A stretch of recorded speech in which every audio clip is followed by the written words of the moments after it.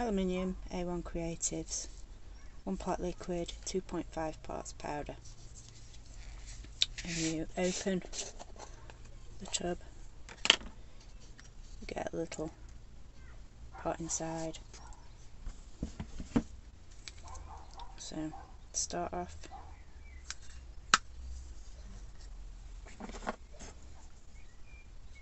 by giving the mould a bit of a dust with the powder. You can already see the metallic shine coming up in places. It's a bit too deep in other places, so I will just have to tap some of that off afterwards. So if it gathers too much in certain bits, you're going to lose a bit of the detail, but as long as you do it evenly, you're still going to retain all of the detail and it'll be beautiful.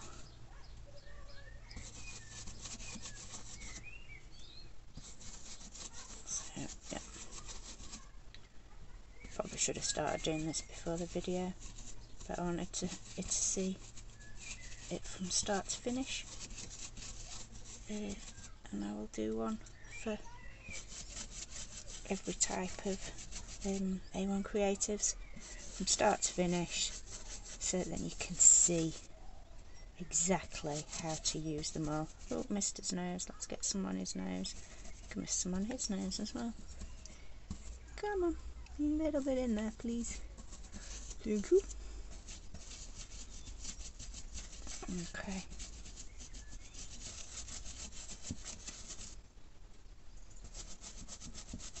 A bit more there. A bit more in there. And then I'm just going to tap it out, I think, to get rid of any excess so I don't lose any detail. I don't think that's too bad really, I think that should be alright. That is very shiny. I think I might have had a bit of mica left on my brush when I started that one. Oh well, it'll give an interesting effect. Sometimes it's best not to clean all your utensils properly, and you get something nice and pretty at the end. Okay, so we'll tap that off. Tap it off onto there, and then I can use it on something else.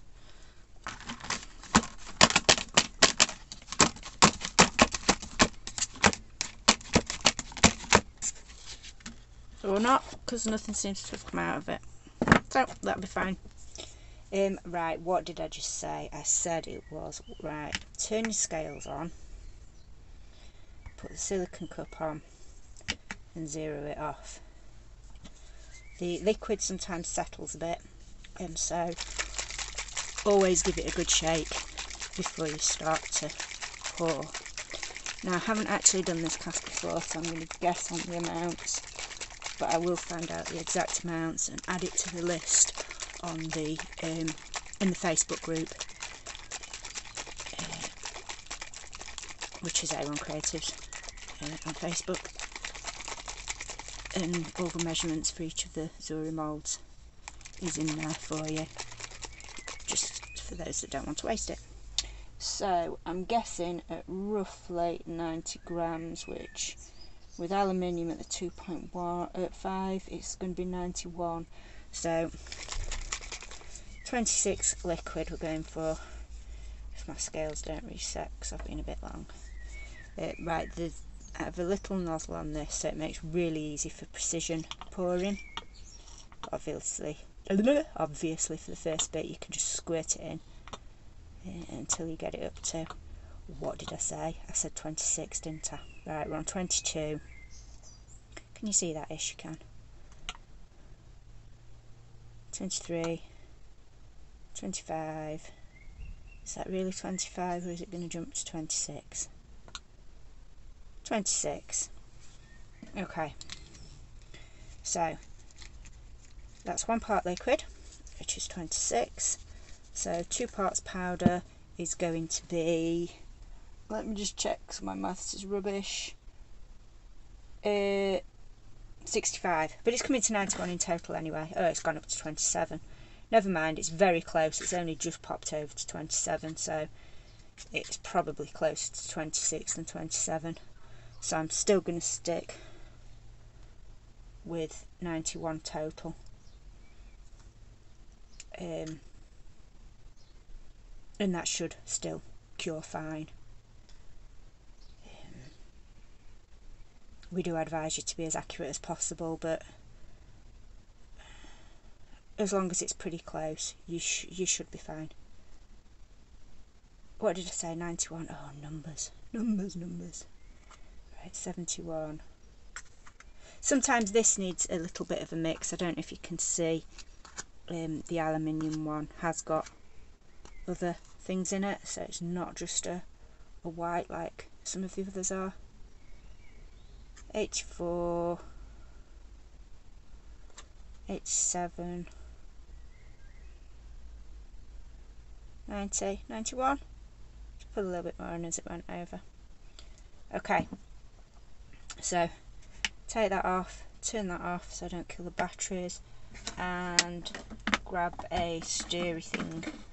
It's not exactly clean, but it'll be fine. So make sure it's all mixed in till it's pretty smooth. You will find that the ones that are 2.5 part powder thicken up a little bit more than the ones that are just a 1 to 2 measurement, which obviously it's got that little bit more powder in it, but it needs it to cure correctly and to get you that lovely finish. So just pay attention that depending on which type you're going for,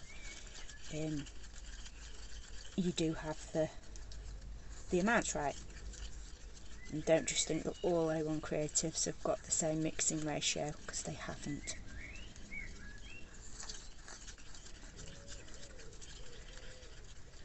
Okay, that's still a little bit lumpy. Some people like to use an electric mixer, but I'm quite happy doing it by hand. It doesn't take that long. You just have to make sure that you are scraping round the bottom and mixing it in properly, so you've not got any lumps left. Very pancake mixture worthy. So can you see that? I don't know if you can. I wasn't looking at the camera then. I don't know if you see how runny it is. It's pretty runny. I think you saw that. I wasn't looking again. Oh dear. But you know what mixing powder is, don't you? So then it's not lumpy.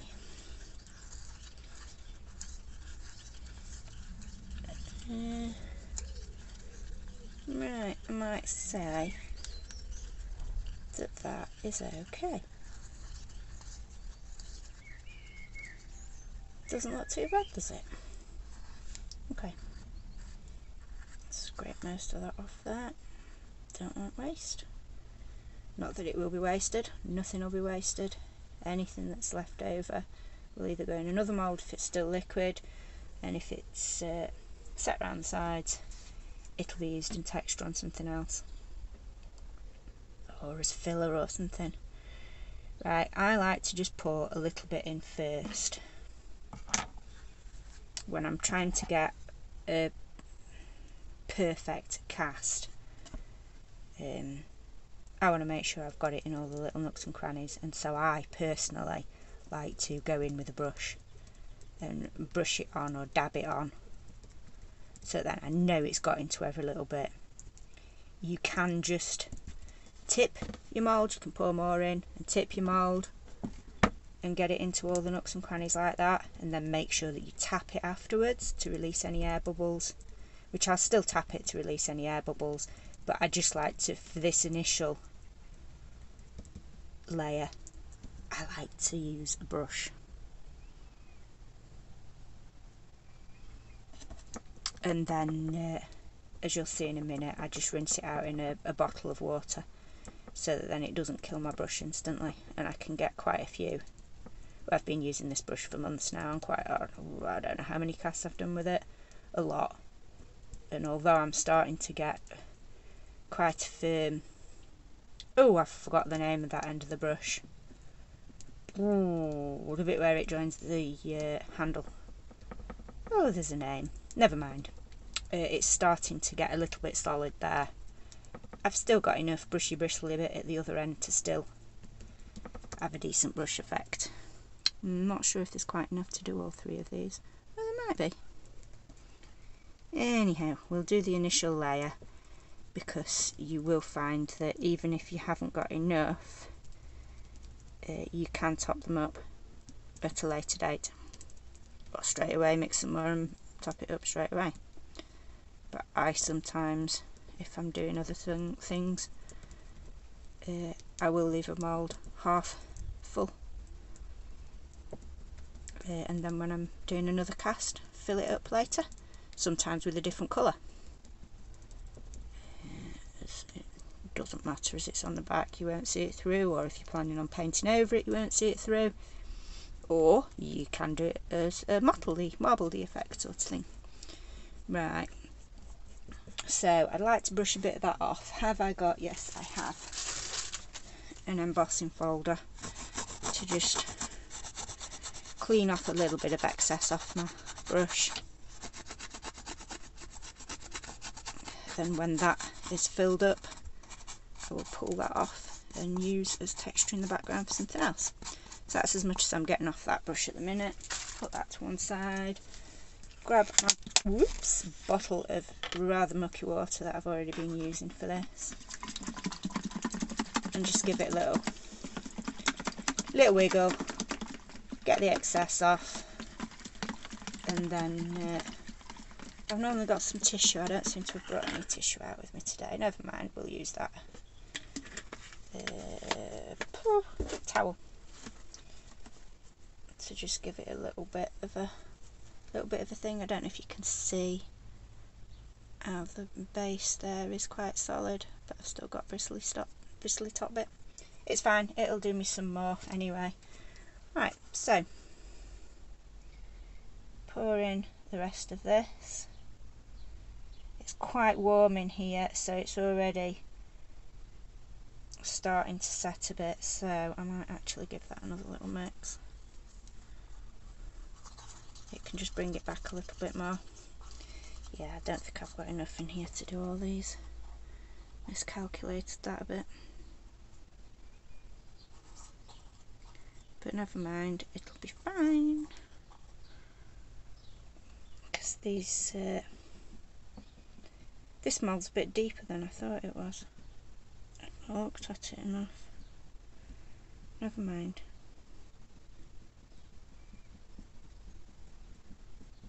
I might get a couple of them done.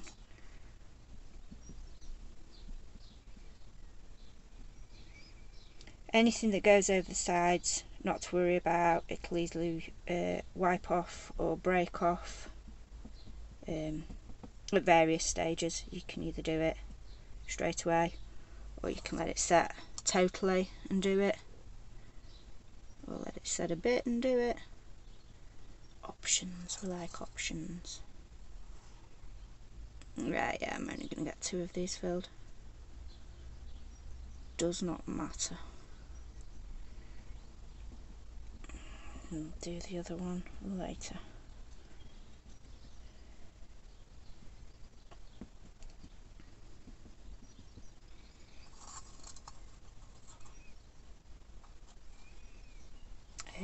You can cast A1 in any conditions. The warmer it is, the quicker it will set, and the less time you have to play with it in the mould, manoeuvre it in the mould.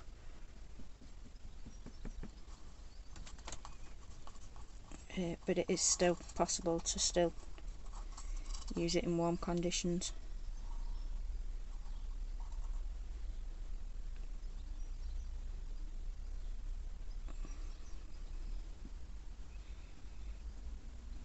As this mould is quite deep, I don't think I really need to fill it up to the top anyway. I think it should be fine. I've got videos on of some of the thinner moulds, more delicate ones, that it's advisable using a bit of support, which these should be fine, as long as I get enough in those ears so they don't snap off, because they're probably the weakest point. But like I say, with it being a deep mould, as long as I get those bits filled up, they should be fine. You've also got, I'm hoping to take this out of the mould after about an hour, which if I leave it overnight then there'll be no problem taking it out of the mould, but because I'm planning on taking it out soonish, I could do with it being pretty much flush with the top.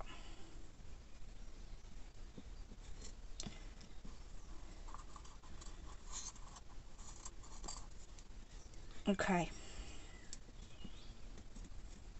well, that looks a little bit messy, but it doesn't matter because it's the back for starters, and in a minute it should sink down a bit anyway, and then just give it a little bang. But like I say, because it's warm in here and it's the 2.5 mixture, it does set a bit quicker. It's a bit thicker and it sets a bit quicker. Thicker and quicker.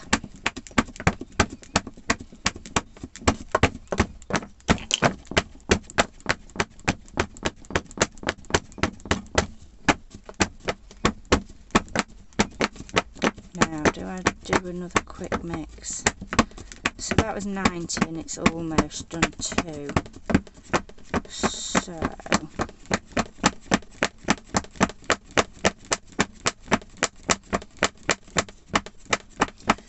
I might very quickly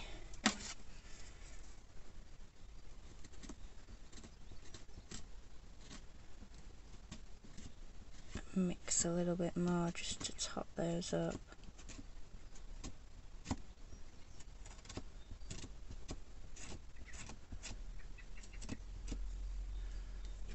I don't want to mess with it too much, because once it gets to a certain point of setting, you really don't want to be moving your mould, because that's when your hairline cracks can form and make it brittle and break. As long as you don't move your mould after a certain point, unlike with a standard resin, you can move it at any point when it's setting and you will not form hairline cracks. The way that this works... Oh, something just ran across my roof. I think that was a bird. Yeah, I can hear it, blackbird. I forgot what I was saying now. It's as bad as if a squirrel appears. Ooh, squirrel. Right, let me think. Do I mix a bit more or leave that to set? I might leave that to set and see how it goes. And I will come back shortly to demould, show you how it's turned out. Okay, see you in a bit. Right, take them out of the mould time. I've got to be careful, as I didn't fill that end one, I don't really want to crack that. So I shall try and carefully take these ones out without disturbing the end one.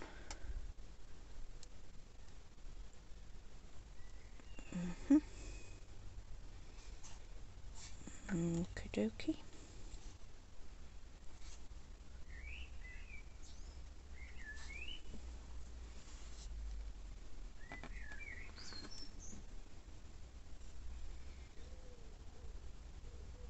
Where are we? There we are. You can see that? So we've got all the detail. And move that extra bit around the side. Can easily just break off. Because it's really thin around those edges. That's what we say about, you know, the delicate bits can break off. You can just pull those little bits off. But the rest of it's pretty firm. Okay, put that to one side a minute. I hope that this one's deep enough that I don't snap the ears off. I think it should be.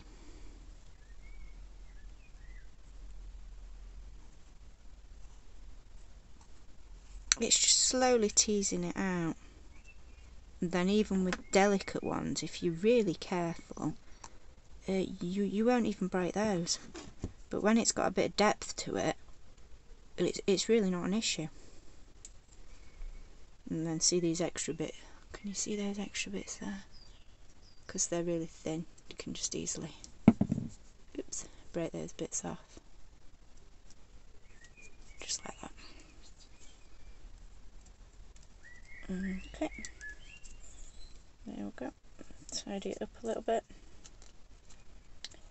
You can always wet sand it if you really want, but there's no need. If you want a really, really smooth edge. If there's too much roughness, but it shouldn't be. It should be fine. Where are we? There we go. I think you can see all the detail there. Pick it all up. Now, can I get hold of that? Let me see if I can grab a towel and see whether this will shine up at all.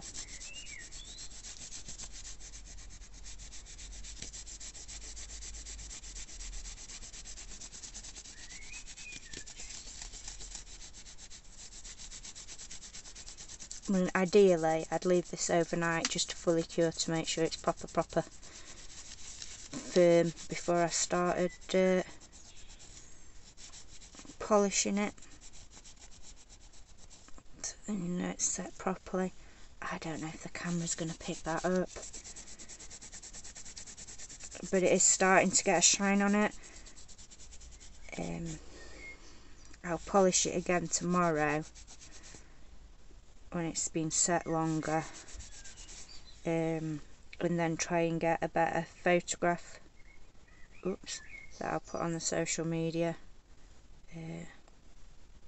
to show that it does look like aluminium with a proper shine to it, like metal, properly like metal. Oh, words not good for me today.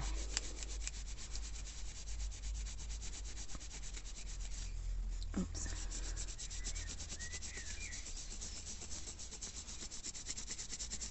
But yeah, like I say, a 24-hour curing time, it just toughens it up that little bit more, and so you can be that little bit rougher with it. I mean, I'm being pretty rough with it now, and it's not taking away any of the detail at all. So it's not like, oh well, you know, it's not properly cured and so you can't do this. You can.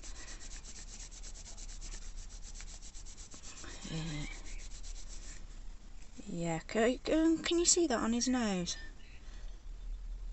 That's now really shining like metal. You can see the other places that I haven't polished.